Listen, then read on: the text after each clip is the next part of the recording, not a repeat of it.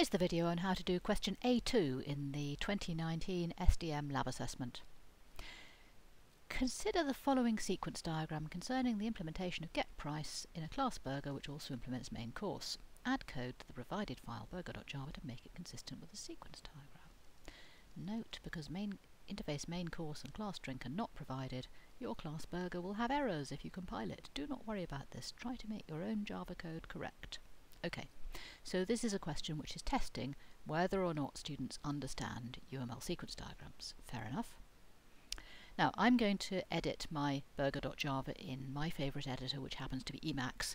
Your favourite editor might be different, or you could even load it up into Eclipse and edit it there. That would be fine. So here is our provided file. We see that it implements main course even though that's not provided. We're given some attributes just as kind of a hint.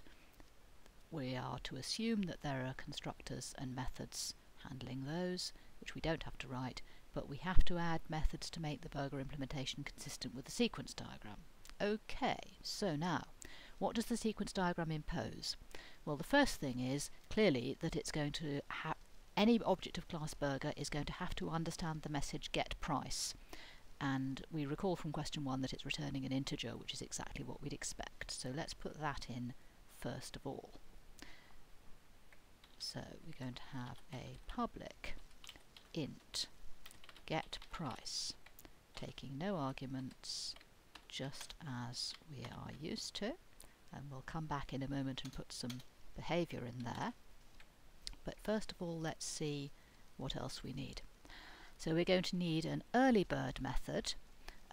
This is only being sent by an object of class burger to itself, so it might well be a private method.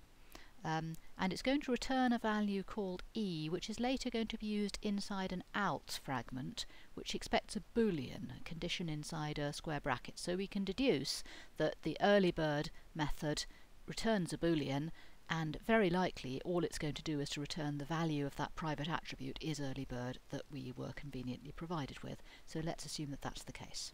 So it's going to be private boolean early bird return is early bird. Good.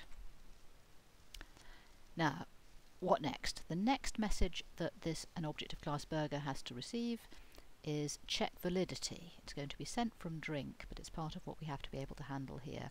Now we don't know much about this. It's going to return a value validity. It sounds like a boolean. Let's assume it's a boolean.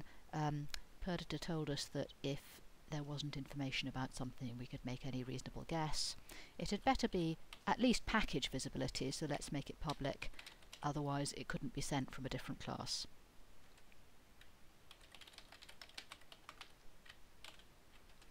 And we've got no idea how to calculate what boolean to return from it, so I'm just going to go return is early bird, just because that's a convenient boolean I happen to have lying around. You would get the marks for anything you liked, including return true or return false. Now, are there any other messages that an object of class burger has to understand? No. So all we have to do now is to get the behaviour of getPrice correct. So what's it going to do? It's going to send itself early bird, and then depending on the result it's going to do one thing or another. So let's get that in. Going to go if early bird one thing, else t'other thing. And then we're going to have to return a thing. Return something. Well, let's go return price, since that's what we're supposed to be doing. And price is supposed to be an integer. So let's go int price equals something or other. Well, there's conveniently a base price lying around here, so maybe that's a good choice. Let's just go back in a moment and check what the sequence diagram says. Oh yes, it says add drink price to base price and return the sum. So starting with base price does seem like a sound idea. Now what's going on inside this confusing alt section here? Well, we're sending a message get low price to a drink object, which presumably we're linked to, it's doing some stuff which we don't get any control over and don't have to care about. And eventually it's going to return drink price. Okay.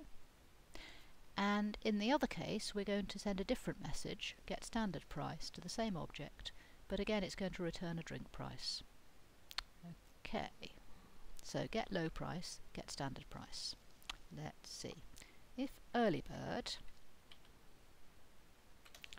now we have to send a message to a drink object, and conveniently we see that there is one that we're linked to. That's obviously the one we're supposed to access.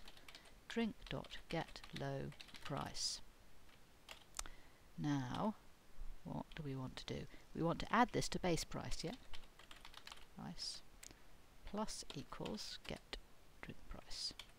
And in the other case, we want to do the other thing.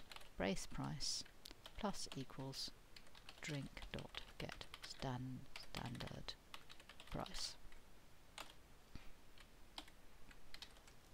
Now, I think that's probably about right. It makes sense. We set price to base price. Ah, no, I'm a fool. This is why we check. It's price that we want to add this stuff to. Price. Good. Check the early bird.